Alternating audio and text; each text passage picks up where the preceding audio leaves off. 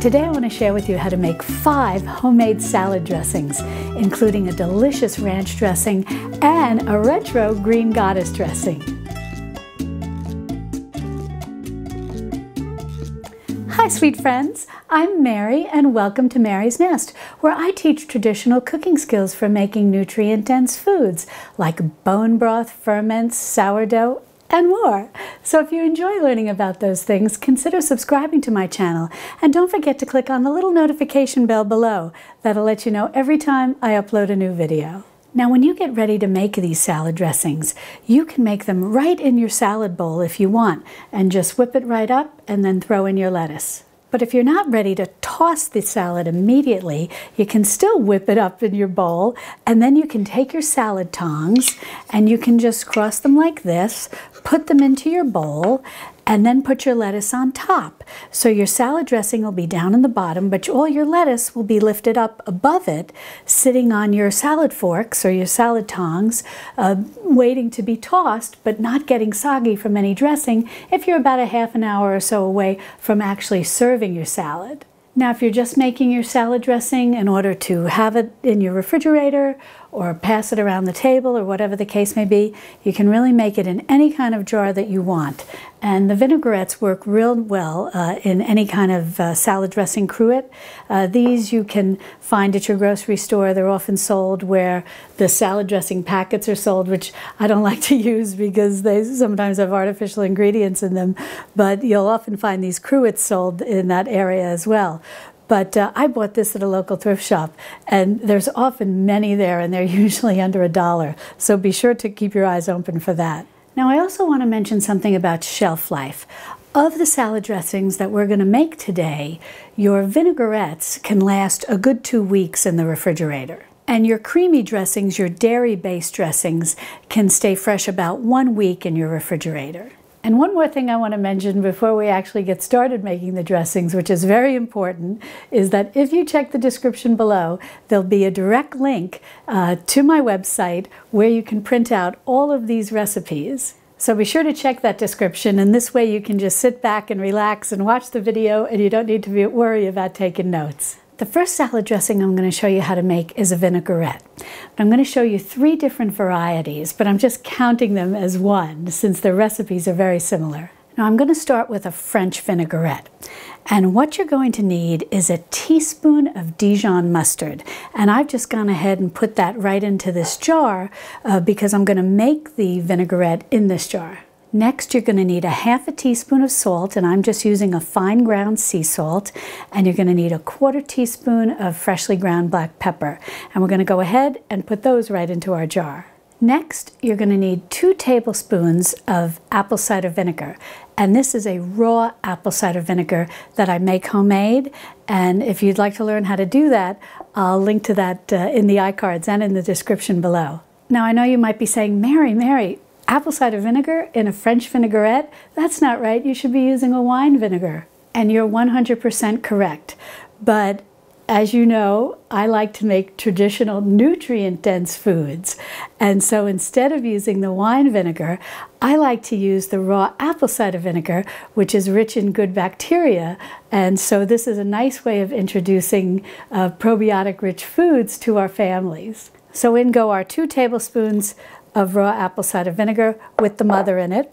And then what I like to do at this point is just kind of swirl things around a little and let the salt dissolve in the vinegar before we proceed with any more steps. Next, all you're going to need is a tablespoon of a finely chopped shallot or a red onion or a white onion, whatever you have on hand. The shallot is traditional, but that may not be something that you always commonly have in your fridge or in your pantry.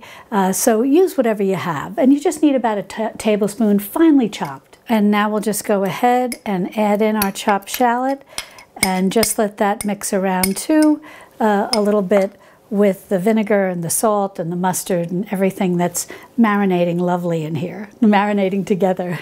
Now the mustard is going to work to help emulsify the dressing, but as an extra insurance policy, what I like to do is to start first just taking a little bit of the olive oil and putting it into the dressing, into the dressing in the making. So as you see what I have here, less than this teaspoonful. I'm just going to go ahead and put that in, and then I'm going to put a lid on here and give it a good shake to help that oil start to help to emulsify the dressing.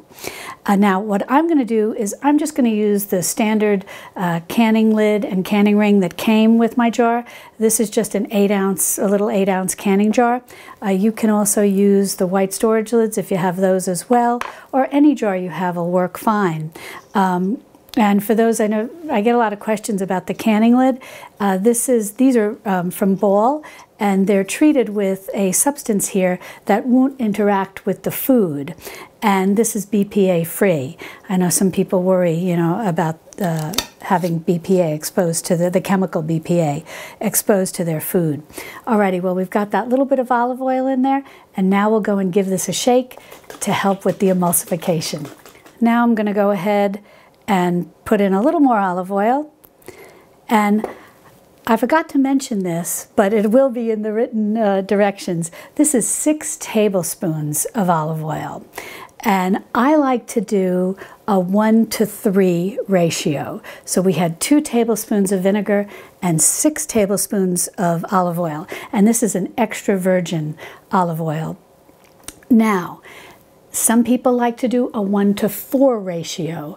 That tends to be more of the European style. So it's a matter of what consistency and taste you like with your dressing. Do you like it a little more with the vinegary tang to it, or do you prefer it more with the richer olive oil flavor? So, but this is 1-to-3, but you can certainly do a 1-to-4 ratio. Alrighty, well, I've got that in, and now we'll give it another shake. Now we'll just go ahead. I always like to just start with a little, you know, emulsifying a little bit of the oil in first. And now we can just go ahead and add in the rest of our olive oil. And now we'll give this a real good shake and get that all emulsified in, and we'll give it a taste and see how it is.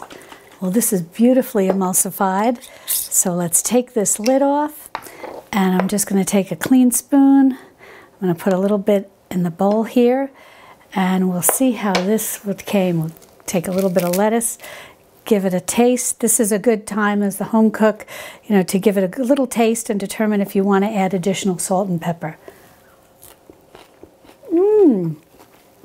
It's perfect. Now all I'm going to do before I store this in my fridge is write on the lid what it is, French vinaigrette, and put the date as to when I'm making this.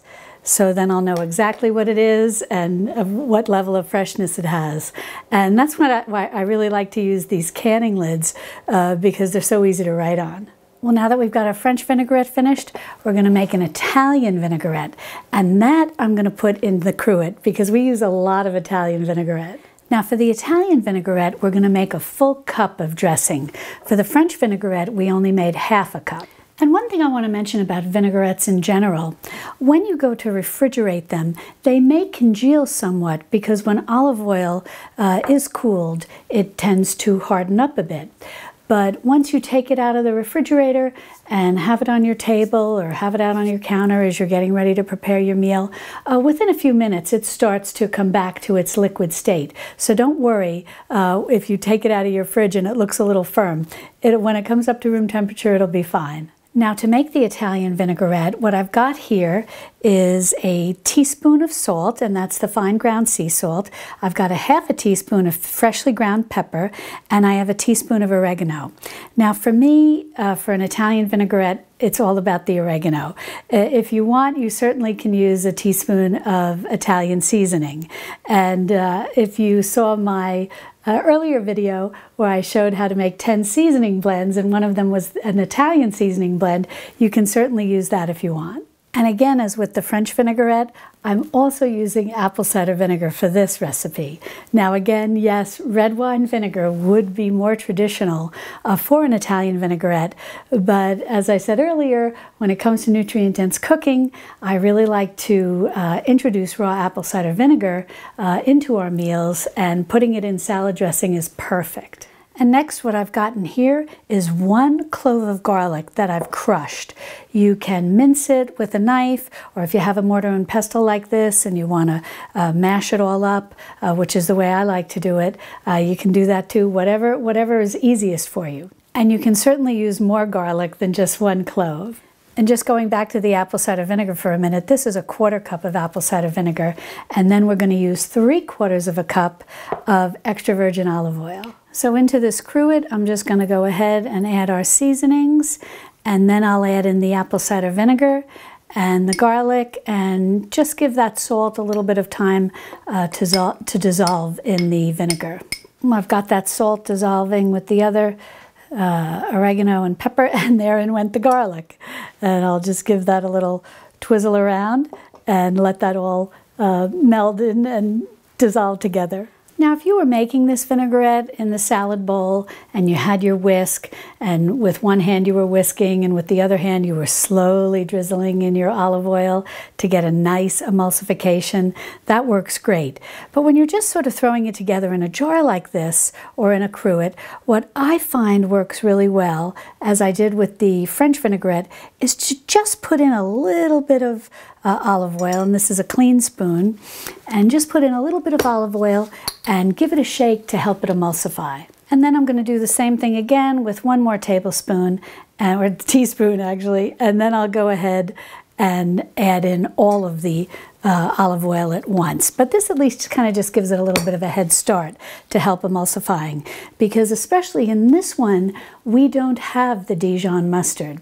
Now, I know that some Italian vinaigrette recipes will call for the Dijon mustard to help with that little bit of emulsification, but for me it's just not Italian dressing, Italian vinaigrette, if there's Dijon mustard in it.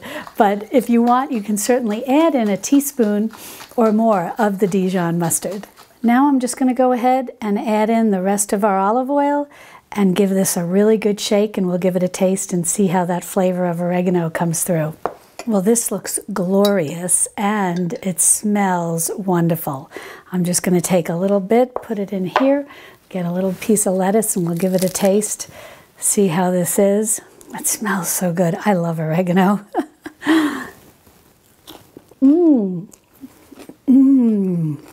That's delicious. It's perfect. Now, if you want to turn this into a balsamic vinaigrette, all you would need to do is replace the apple cider vinegar with balsamic vinegar. And you can also leave out the oregano as well. Now, if you have a very high quality balsamic vinegar, it will have a sweetness to it. And so that's all that you'll need, is just that 1/4 cup of the balsamic vinegar. However, if you have a lower end balsamic vinegar, which is fine if that's what your grocery store carries, then you'll want to add a little extra sweetness. So you'll want to add maybe, let's start with a teaspoon. Maybe I like to use sucanat, that's the real sugar, the dried cane juice, or maybe a little maple sugar. Maple sugar doesn't really have that strong and overpowering flavor, and so you could use that, especially the balsamic vinegar will overpower any maple flavor, so you don't have to worry about that. And then if you don't have options to those type of natural sweeteners, you can always just add a little brown sugar. And I'll have those directions for the balsamic vinaigrette ready for you to print out over on my website. So you'll have all 3, so don't worry. Now we're going to make Thousand Island dressing. This is one of my husband's favorites, so we'll make a generous amount. But you can always adjust these recipes up or down to make whatever amount you want. First, let's go over the ingredients. What I've got here is a 1/2 cup of cultured sour cream. Now, if you can't buy cultured sour cream, don't worry. It's also very easy to make. I have a video which I'll link to in the iCards, and if I run out of iCards, don't worry, I'll put links down in the description below. But basically, all you need to do is take cream and culture it. And you're going to culture it with a little buttermilk, a little milk kefir, or a little yogurt. And then through the miracle of time, your cream, the heavy whipping cream that you've added some culturing agent to, the buttermilk, the yogurt, or the kefir, will turn into sour cream. And the nice thing is it'll be cultured sour cream. And you may wonder why I put emphasis on this when I say cultured this, cultured that. You know, the reason is that cultured products, like a yogurt, are rich in good bacteria. And then again, good bacteria, scientists tell us, is good for us. It's good for our gut health. And the healthier our gut, the healthier supposedly we are. So using like probiotic-rich products like the raw apple cider vinegar that you can make homemade, or a cultured sour cream that you can also make homemade, is a good way to introduce these type of foods to yourself, to your family and friends that are familiar. You're not going to be able to really tell a difference between some plain sour cream that you may find at the grocery store that's not cultured versus a cultured sour cream that if you can find and buy, or a cultured sour cream that you make homemade. And that's really my goal, to make foods that are better for us, but that are also familiar in taste. Because if you try to introduce nutrient-dense foods to yourself or family and friends, and they taste very different than what you're used to if you've been eating primarily processed or prepared foods, they may be rejected, and you really don't want that to happen. You want to introduce these types of foods slowly and make ones that taste familiar. And this Thousand Island dressing completely fits that bill. This will taste very familiar to any other Thousand Island dressing that you've had that may not be as nutritious. And next you're going to need a ½ cup of mayonnaise. And if you want to learn how to make homemade mayonnaise, I also have a video and a printable recipe along with these other, there's also a printable recipe for the sour cream.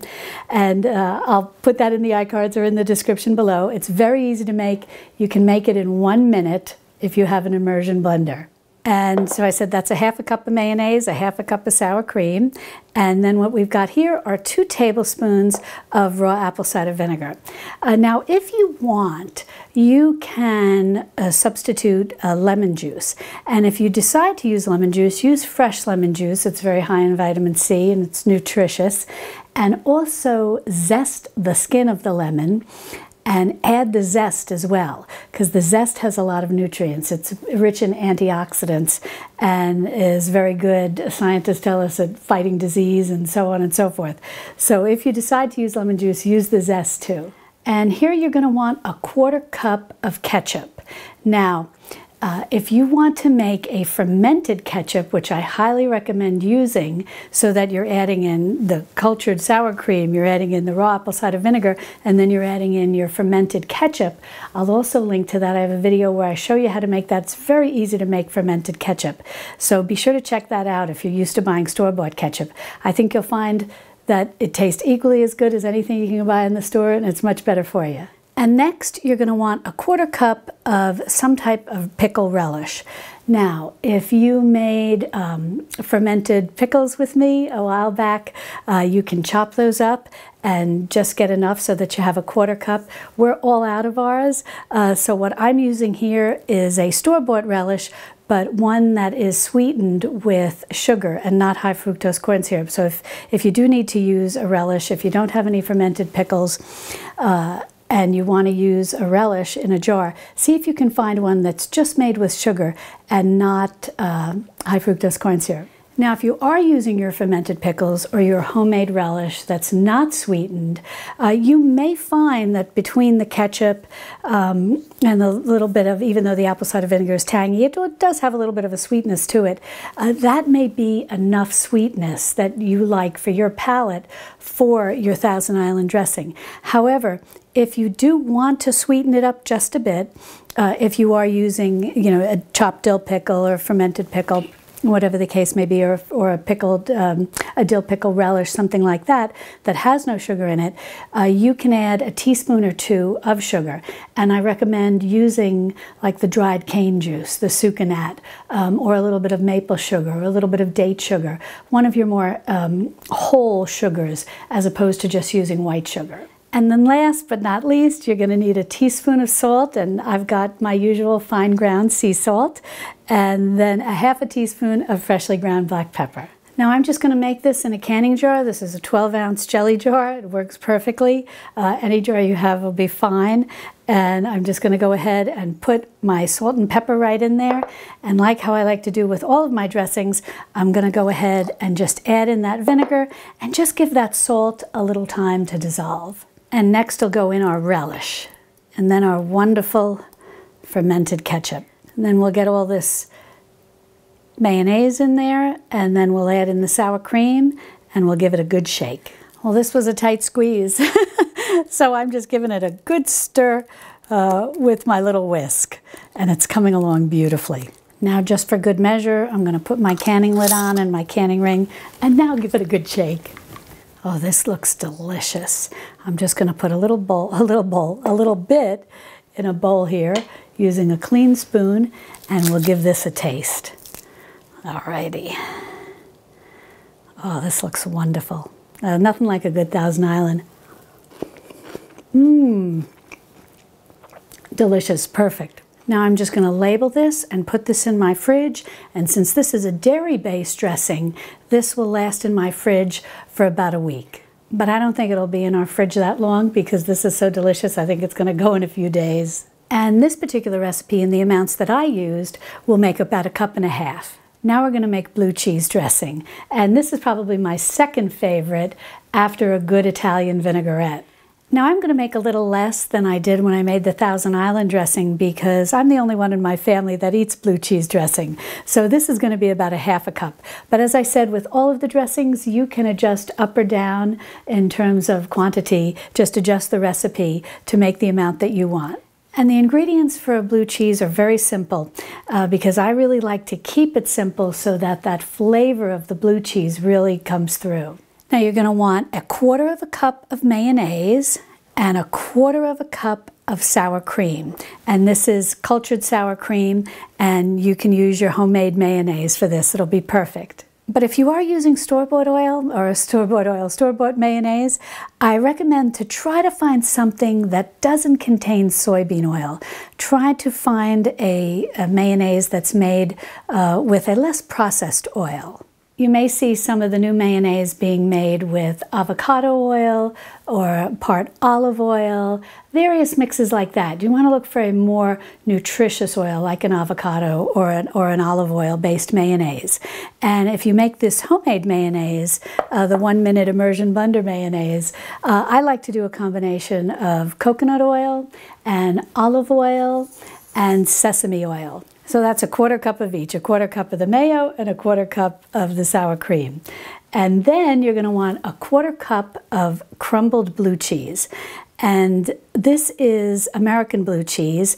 It's Maytag blue cheese. And if the name Maytag sounds familiar to you, it should, because in their family, there's one line of the family that makes the appliances, and there's another line of the family, one of the gentlemen who went into the cheese-making business, and he's famous for his Maytag blue cheese, among other things. I believe he has a winery and also a brewery, but his American blue cheese is very popular.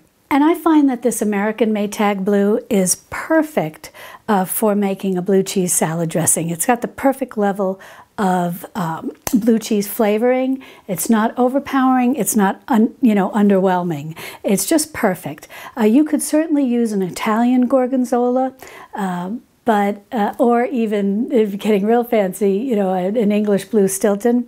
The only drawback is those are expensive, and I think those cheeses are best left to simply eat on their own rather than blending into a salad dressing. They also have a different level of flavor, and they may almost be overpowering in a blue cheese dressing. Whereas I find this Maytag, it's perfect to just eat on its own. It's delightful, and it works beautifully in a salad dressing. And it's less expensive, especially if you're living in the United States and buying a blue cheese. So I highly recommend. I get this at my local grocery store, and I live in a small town, so maybe you can find Maytag blue in your area. But if not, another American blue cheese will work fine. And next, this will come as no surprise to you, but I'm going to add in a tablespoon of apple cider vinegar, the raw apple cider vinegar. You could certainly use lemon juice also. In the previous recipe for Thousand Island dressing, I recommended adding the zest of the lemon, and I would recommend the same here too. It doesn't have a significant change in the flavor, but it adds that little bit of extra nutrition. But I do like to go with the raw apple cider vinegar. I think it just complements the flavors really well. And then I've just got 1/2 teaspoon of the fine ground sea salt and 1/4 teaspoon of the freshly ground black pepper. So we'll go ahead and add in our salt and pepper into our jar, and as I like to do with all of my dressings, I'm going to go ahead and add in this apple cider vinegar, swirl it around a little, let that salt dissolve. Next, I'm going to go ahead and add in all the rest of the ingredients, and then we'll give it a good stir.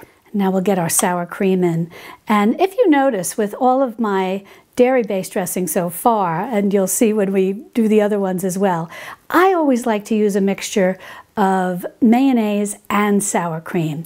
Now you could have certainly in the Thousand Island dressing, you could have just done all mayonnaise. I'm just not a fan of that. I find that the sour cream just adds a certain nice level of flavor, especially too if it's the cultured sour cream, it's adding the nutrition that comes with the culture.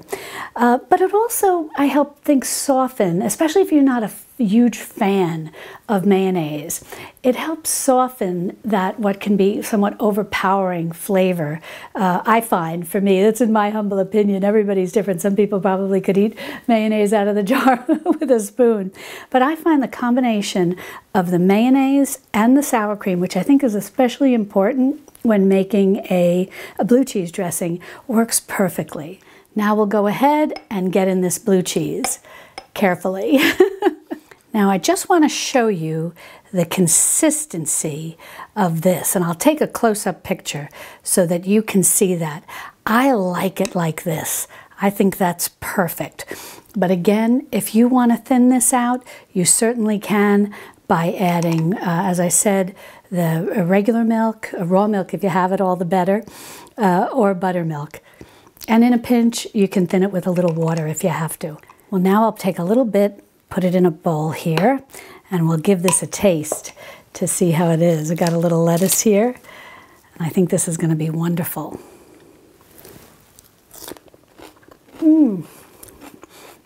Oh, that's so good. Excuse me. The Maytag Blue is so delicious in here.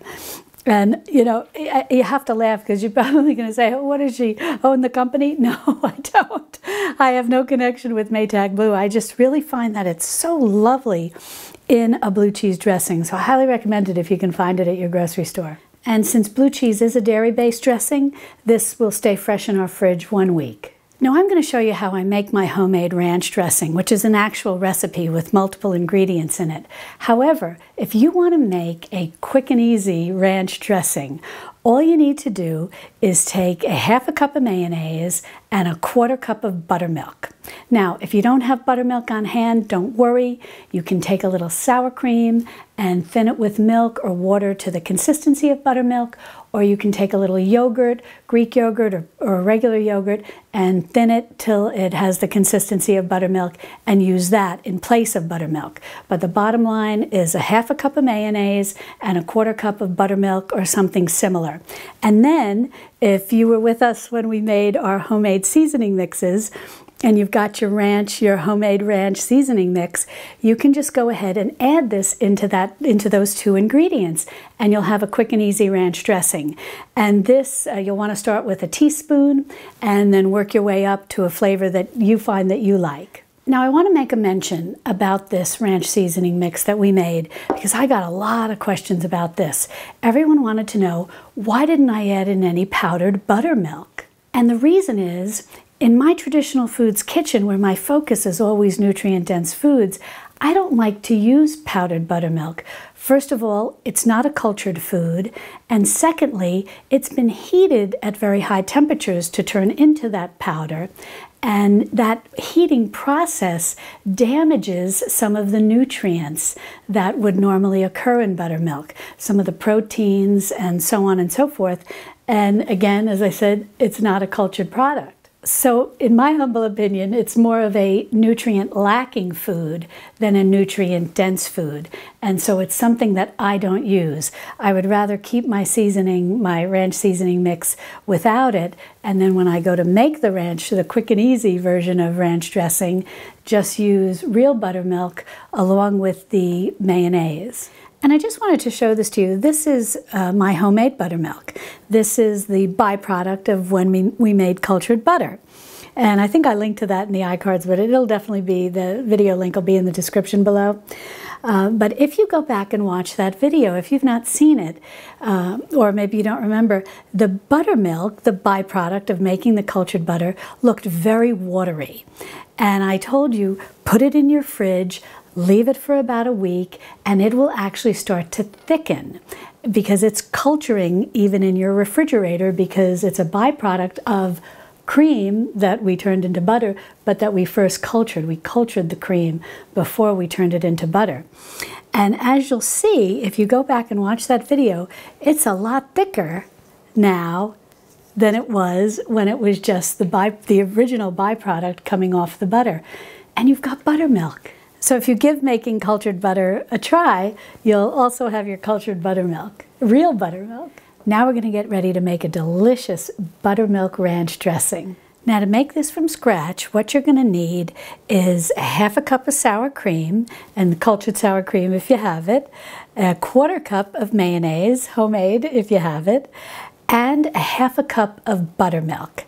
And as I mentioned earlier, this can be the real buttermilk, that's a byproduct of making cultured butter, or it can be the buttermilk that you purchase at the store. That's a cultured milk product. If you absolutely don't have any buttermilk, you can use a little yogurt here thinned with some milk, or you can just add a little bit extra sour cream, again thinned with milk, to give you that consistency of buttermilk. Then what I've got in here is, in my mortar and pestle, is 1 clove of garlic that I've mashed up.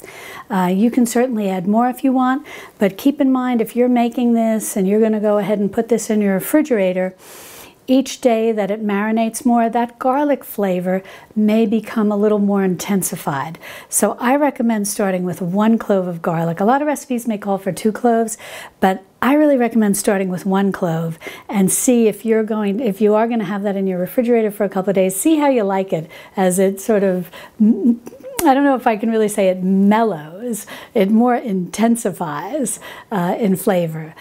So that's my recommendation, 1 clove of garlic. And next what I've got here is a teaspoon of salt, that's the fine ground sea salt, and a ½ teaspoon of freshly ground pepper. And I just want to mention something about the salt, because I've received a lot of questions from those of you who are on salt-restricted diets. You can certainly leave the salt out of any of these dressings and maybe use a salt-free substitute in place of the salt, or just try it without and see how you like it. But you can adjust actually any of these seasonings, make these dressings your own so that they're pleasing to your palate and whatever dietary restrictions you might have. Now what I've got here are some dried herbs. I've got a teaspoon of dried parsley, I've got a teaspoon of dried chives, and I've got a teaspoon of dill.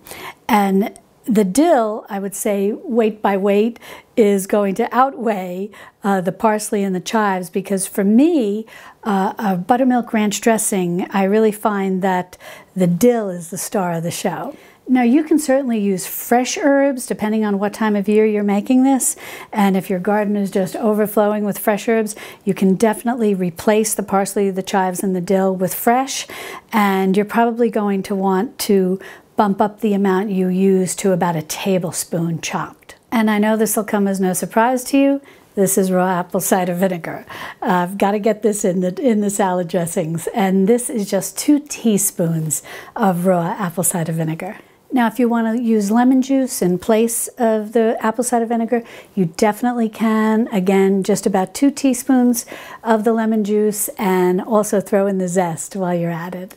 Now I'm going to make this in a pint-sized jar, which is 16 ounces, because I learned from using my 12-ounce jar when we made the Thousand Island dressing, it was really right up to the rim. This will give us a little more room to work with. So what I'm going to do is take our salt and our pepper. I'm just going to go ahead and put that right in, and then, as always, I'm going to put in my apple cider vinegar and let that salt dissolve a little bit. Now we'll go ahead and add in all of our wonderful herbs.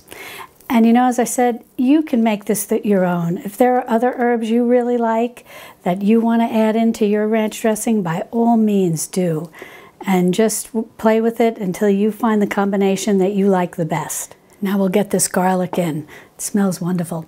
I love garlic.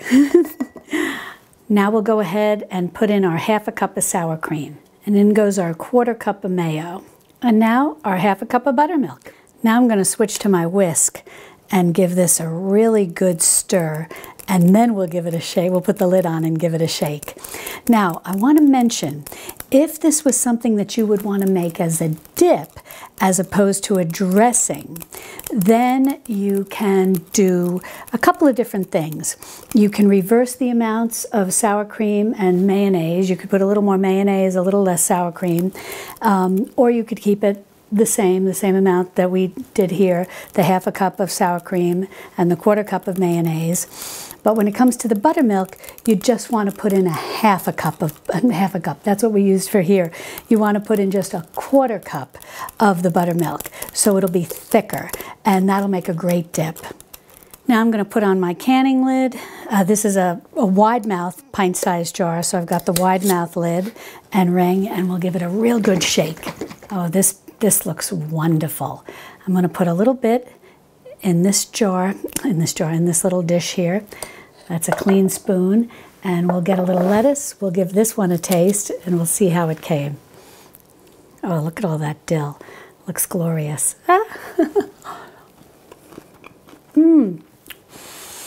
That is so delicious. Excuse me, and it's just the right amount of garlic. And even if the garlic intensifies a little, once it's refrigerated, it's going to be fine. I really recommend that, just that one clove. This is perfect. The next salad dressing that we're going to make is green goddess dressing. And this is a real retro dressing and something that I remember from my childhood. I love the flavor. It's so rich with parsley, which is sort of the star of the show. It's just got such a fresh, like green flavor to it, if that makes sense. But it's just very fresh, very bright, and it's pretty much perfect on any kind of salad. It also makes a great dip. I mean, you're just dipping carrots in it, radish, whatever you want. It's just a really wonderful dip. The first thing that you're going to need is a good bunch of parsley. If you buy it at the grocery store, just buy that whole bunch that's usually twined together. If you're cutting it out of your garden, just take a nice big, sort of double-fisted handful. Next, you're going to need a half a cup of sour cream. This is cultured sour cream, and a half a cup of mayo. Homemade is always best if you've got it. And then I've got one scallion here, and it's just rough chopped. Everything's going to go into the food processor, which we'll talk about in a minute. How actually we'll talk about it now, so that you don't feel that you can't make this if you don't have a food processor. I'm just going to do this in my food processor. You can do this in a blender, a regular blender. You can do it in a high-speed blender. You can do it in one of those like little, what do you call it, like ninja blenders. You can, if you're enthusiastic and you really want to put in a little elbow grease, you can even make this by hand if you don't mind chopping up all the parsley. Next, I've just got one clove of garlic here. I've just kind of crushed it in half just to make it a little easier for the food processor. And then I've got a tablespoon of dry tarragon. If you can grow tarragon, it's very hard for me to grow tarragon here in Texas, in Central Texas where I live. It's just a little too hot and a little too sunny. That's a good thing, but tarragon doesn't like the accommodations here too much. So I've just got a teaspoon of dried tarragon.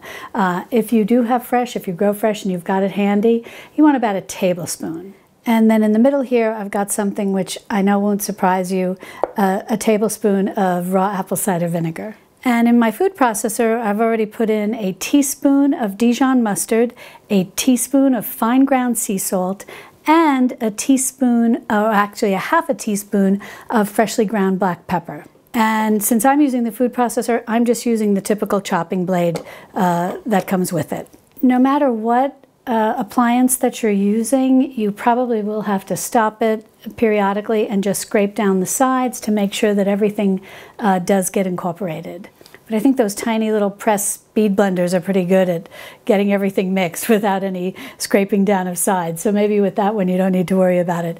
But even with the high-speed blender, regular blender, or the food processor, you probably want to just check and scrape down the sides. The first thing that we're going to want to do is just put in this clove of garlic. Since it's not chopped up, it's just smashed a little bit. And I'm going to lock my lid into place, and I'm just going to send this for a whirl to kind of get that garlic chopped before we start adding the other ingredients. Next, I'm just going to go ahead and add in our apple cider vinegar.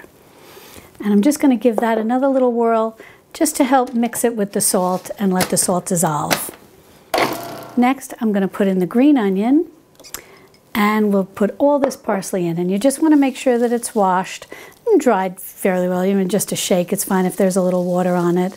For the most part, you want to just have the leaves and not include too many of the stems, although sometimes I do put in all the stems, especially if I'm doing it this way and not by hand, because the food processor, and I would imagine those high-speed blenders are probably very good at this too, of really pretty much pulverizing everything. Alrighty, let's give this a whirl. Finally, all we need to do is add in our dried tarragon, and then we're going to add in our sour cream and our mayonnaise. Now, if you're familiar with Green Goddess dressing, you may notice an ingredient that's missing, and that is anchovy paste. I love it. And if you're making this and you like anchovy paste and you've got it handy, all you need is about a teaspoon. And it adds wonderful flavor. But my family's not too fond of anchovies, so I'm not going to add it to this batch. Well, let's give this a whirl, and then we'll get ready to give it a taste. Well, I whirled this for about a minute. You want to make sure that everything is really incorporated and the dressing turns a beautiful green.